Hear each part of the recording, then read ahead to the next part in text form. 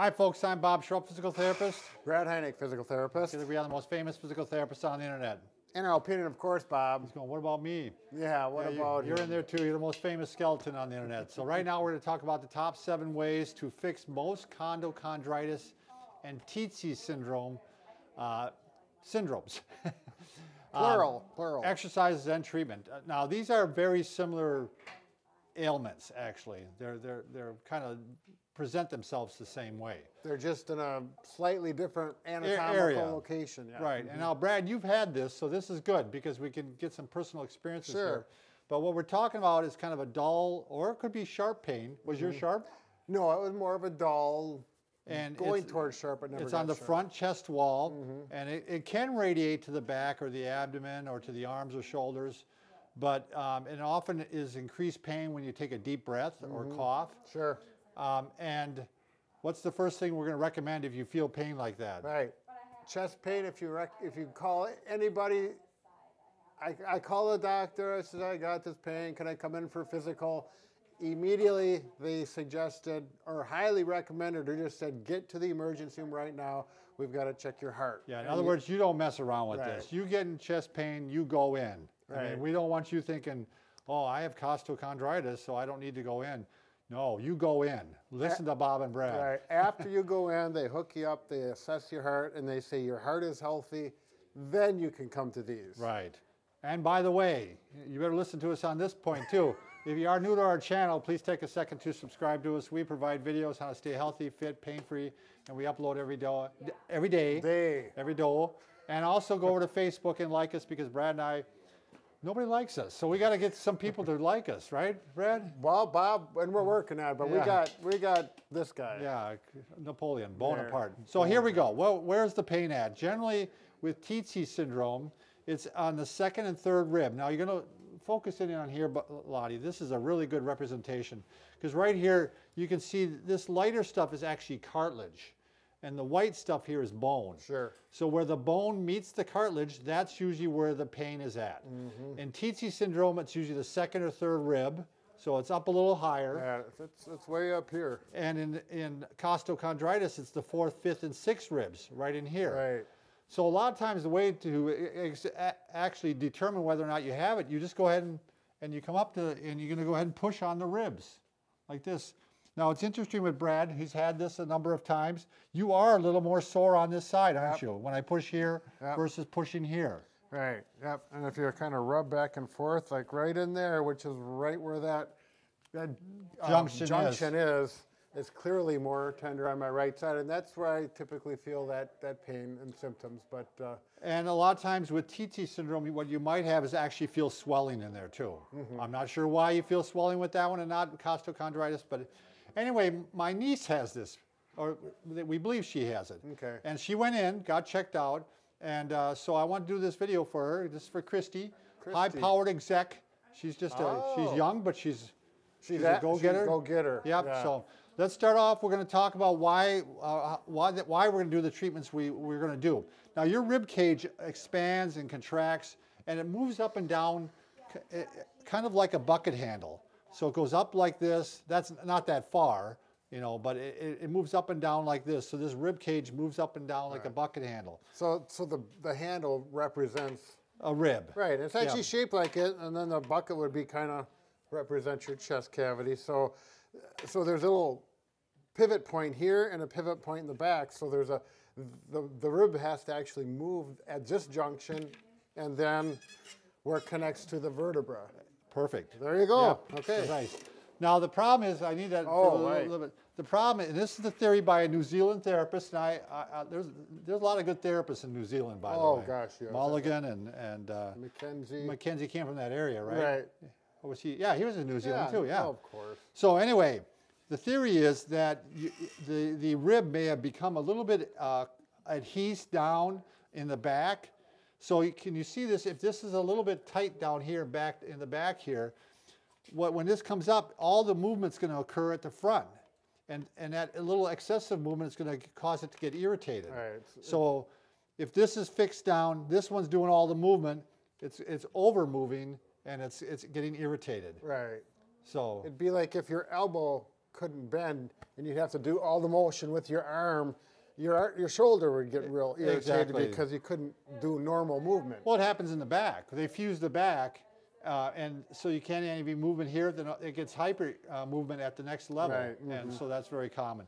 So we need to, number one, we need to loosen up the ribs on the back. Sure. So here's the number of ways we can try to do that. One is you can actually, you're going to take, now you can try a sock. I rolled up 4 socks here.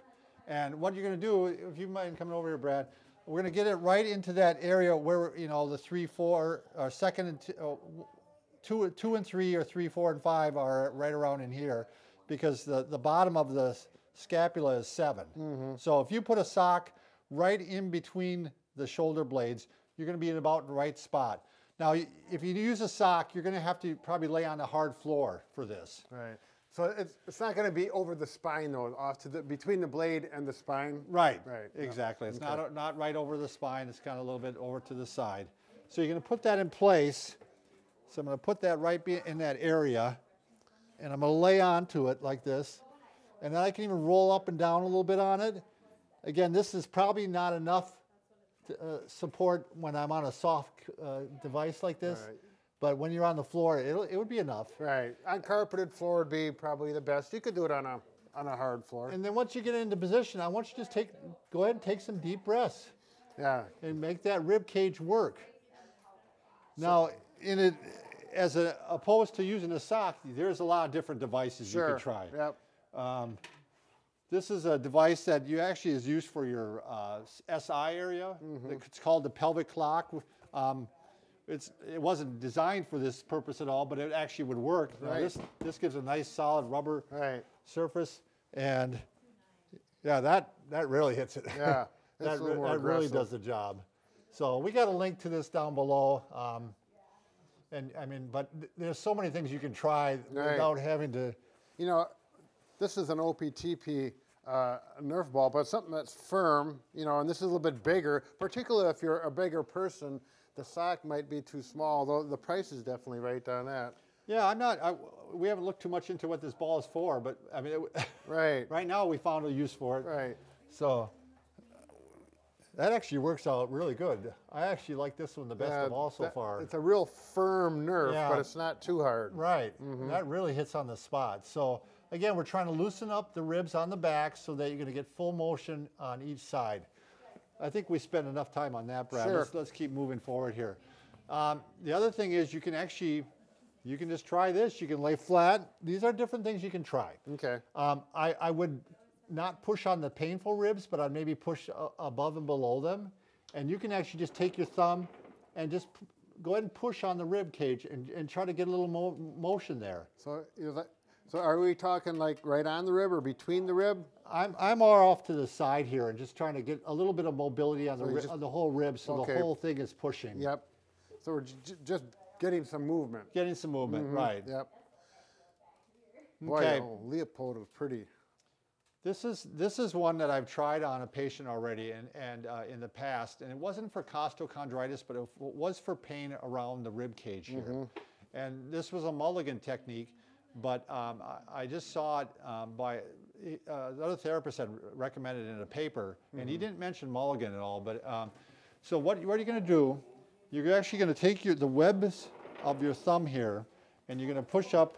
Yep, exactly. And I'm going to push up on the rib cage. And then while I'm pushing up on the rib cage, I'm going to rotate towards the painful side. So for you, Brad, you would do it on your rib cage, and then you would turn to your right because that's where the painful side is, right? Sure. Yep. Now, when you do this, it should be pain-free. If it hurts when you do it, then it's not good to do. So you might even try going to the non-painful side if it hurts. Sure. But you're pushing up, so you got to be able to get into your ribs. Right. And you got to be able to push up. So there's some people that might have trouble doing this. So you did this to a patient. I went in, I did it to a patient. I did it for them. And it actually, this was something they had pain for quite a while, and it actually took it away. Right there? It really, it was a miracle. I mean, yeah. It did, no, it worked out really good. You were walking pretty tall that day. That's right, I was. Another one, Brad. Do you mind one of the poles there? Short one or the long one? Doesn't matter, either way. Let's try this one. Okay. You can do this with a pole, without a pole. What you're going to do is you're going to rotate towards the painful side or non-painful side, but either way I want it so that it doesn't hurt when you rotate. So if you go to the painful side and it hurts, try the non-painful side first then. Try going the other way. And what you're going to do is you're going to give you really good posture. You really got to be totally erect posture, but you're going to just give a little overpressure like this. Now you can. Could you go like this to lock things up? You could go like that. Yep. I know that's what I like to do to keep the thoracic area locked. You could also go like this. Sure. You could, if you could not use anything at all, you can go ahead and just put your arms in this position. One's making a fist, one's grabbing over the fist, and I'm going toward the non-painful side or the painful side, whichever way, and you can just give yourself a little overpressure, and this helps loosen up the back and the ribs at that level. And I think that one you could even try seated so it would lock your pelvis. Yes, you could. Good point, Brad. That way your pelvis won't roll. You'll get a little more emphasis. I know we keep you around for something. Well, of course, Bob. I'm trying to remember tidbits and pearls. Do you want to get the Pure Wave ready, Brad? And I'll show a different one right now while we're let's get these out of the way. Another one is you can actually do rotations laying down like this, and you can actually rotate over like this, and you're actually rotating the back too. Sometimes you actually bring the knee up like this and go way over. I'm keeping my shoulder down on this side. But again, we're just doing we're trying to get some, all these should be pain-free. Sure. I don't want this to bring the pain on. Why don't you go the other way, Bob? Quick. Sure. So you can see his hip here is really coming off, but the shoulder. All that's giving more mobility to the rib cage and to the back. Sure. So. Yep. You can try the Pure Wave because they talked about you could try massaging the muscles in between the ribs. And now Bob had mentioned using the pointer. Well, I'm not going to, because that's pretty aggressive. You want me to try it? Yeah, you go ahead and try it. I'm going to use the soft one because that works it pretty good. Bob is going to be brave. Go ahead. He thinks it's going to be too aggressive. Maybe it is. I haven't tried it myself. Maybe we should prepare a little bit more for these videos. Brad and I, we see patients full time yet, so we got a lot of work to do. Yeah, it's aggressive. It's not awful though. You'd have to know kind of how the ribs work, because you want to get between. You want to get between the ribs. Yeah. Yeah. No, actually I think you could do it. Gently. Let's see. Gently. Come on, you big baby. I like the other one better. All right. Anyway, so that's something you could try. And the last one I'm going to show you, Brad, is actually you can stretch the rib cage just even bending over like this and take deep breaths while you're doing it. But also you can use like a rolled towel, a rolled sheet, or you could use a foam roller. And you go on to the non-painful side. So my painful side's here. Sure. And I'm going to stretch it like this.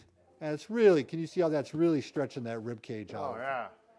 And take your deep breaths while you're doing this. So getting that arch over this way, and well, if I could give a little massage with this pull, that'd really take that Pure Wave in there. So anyway, we're running long here, Brad. I'm going to go ahead and let's cut her off. Okay. Thanks again for watching. Good luck, Christy.